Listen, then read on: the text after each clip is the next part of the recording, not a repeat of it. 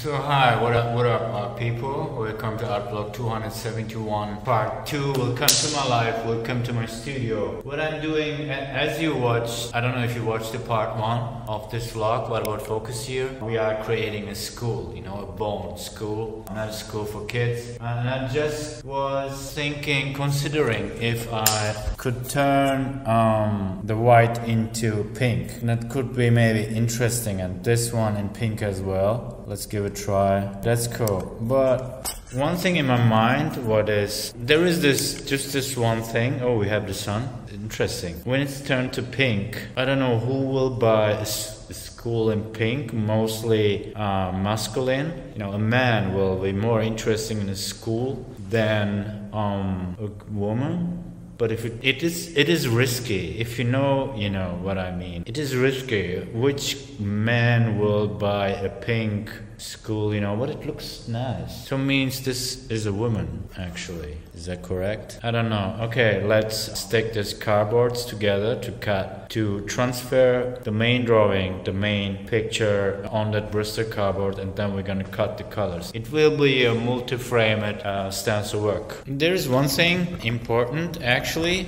It's that commission at the concert hall, make the stencil, you know, this cutting and the preparation before we even spray anything on the wall when we are creating stencil, to make it as simple as possible, because we will never need this kind of a paper again. It's huge, it's too big, it's sized especially to that wall. We never know if we need that any size again in the future. So, but in this case, we have to transfer the main paper to Bristol cardboard, because it's possible that some other client will also have something like this. So we don't want to prepare all the things again. Means the second commission of this work will be very easy to do.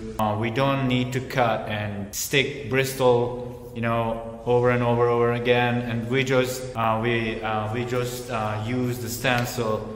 You know, the stuff that we already have, we're just gonna spray it, and that's it. So the first one is the hardest part, to create the first stencil, and then if you are lucky and we will get another commission from the same work, we can just spray it over, and this is when you start to make money in this kind of commissions. Okay, next question. How many Bristols do we need? I'm gonna show you this thing, how it looks like. Okay, the first thing which is important, I already knew the sizes of this Bristol, also the sizes of the machine which makes this enlargement. So, as I told you in the earlier vlog, it is 90 centimeters by N plus. So this is less than 90, and if you make it up than 90, you know, bigger than 90, you have to stick this stuff together, and it's too much work. So I already used the size that I can use for this as well. So it's fit correctly. I don't have to glue, stick cardboards together to prepare a huge, big stencil, boy. A big stencil. Are you bored? Because we didn't make a mosaic for a while, but I do everything I can to get mosaic orders and commissions. It's just these guys are acting like a new... We have this one saying in here. It's like, why you act like a new bride in the house? You know, bride, is this the right word? When you get married, is this a spider? To the bridal room, if you know what I mean. So the clients at this time acting like a new bride in a new house. So they are like, you know, like a bit stepping back a little bit. And I don't know what's going on with these guys. I do the best that I can. We are filming everything what's going on in the studio.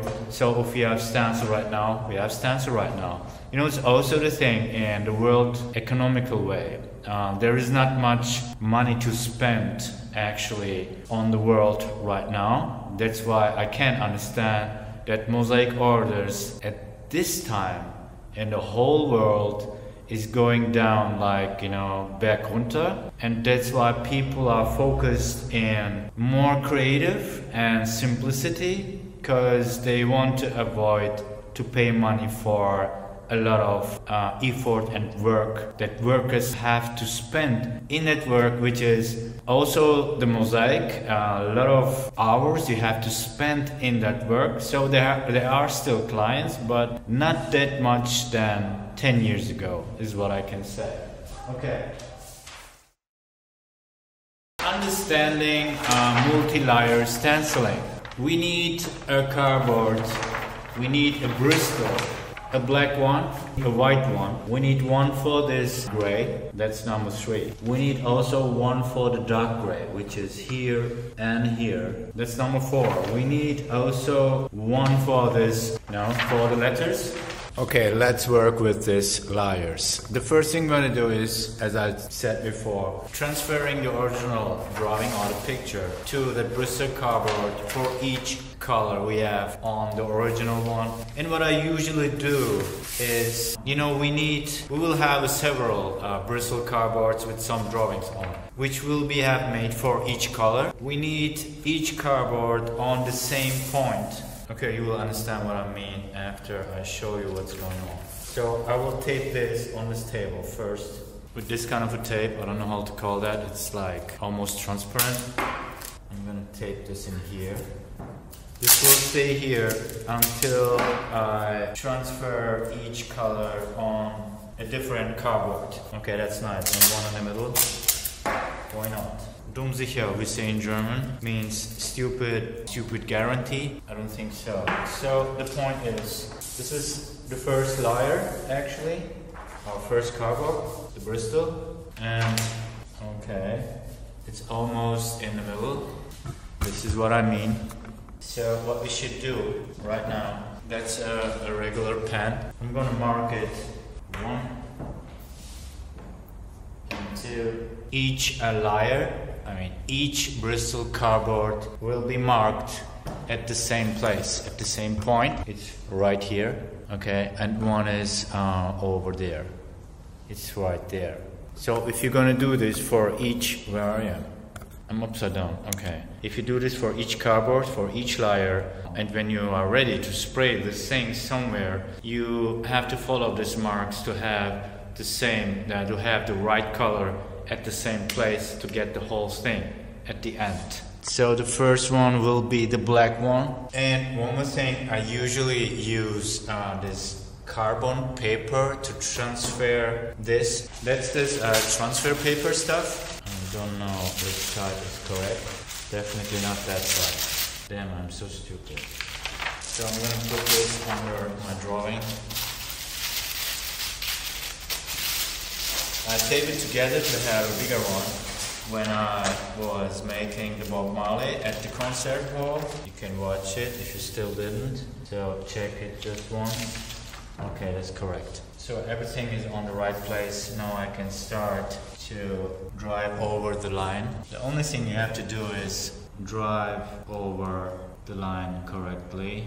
That was almost incorrect, but it's acceptable.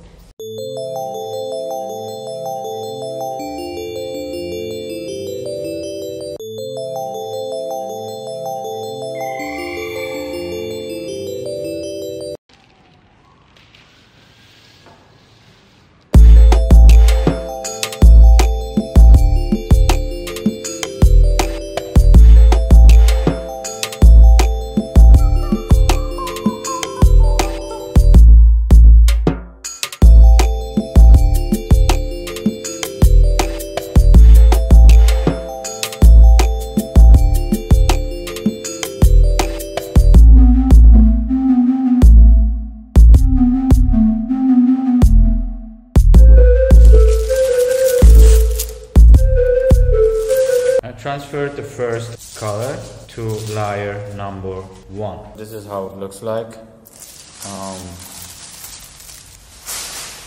This was a mistake because that's not black, but I know it, so it's okay. I'm gonna write black layer.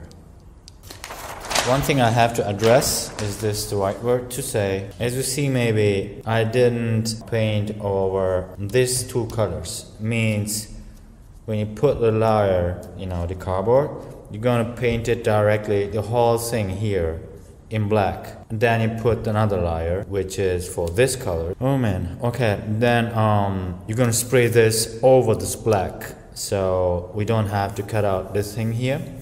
That's cool. Now it's time to change this Bristol thing and put another one to paint the white one, and then the gray one, and so on. I don't want to waste your time, you know how it works. The point is, we never do forget this thing here. You know, that mark thing is important. Otherwise, your layers will be, you know, move and stuff. To have the correct view, we need definitely these marks, which are also, as you see on this cardboard here.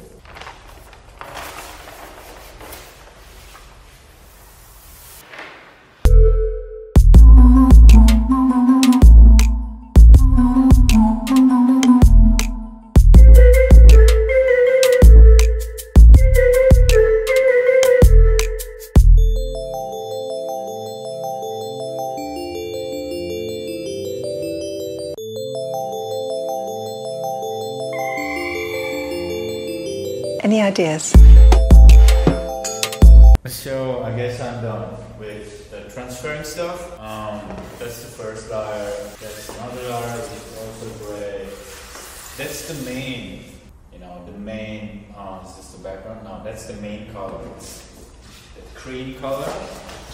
And then we have another layer and the black layer, and there is the fully white where that light is shining.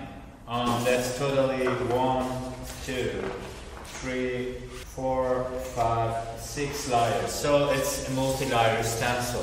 The next step will be cutting out this stuff here from that cardboard, from that Bristol thing. This stuff needs to cut it out, and after we can finally start to make a painting with this thing.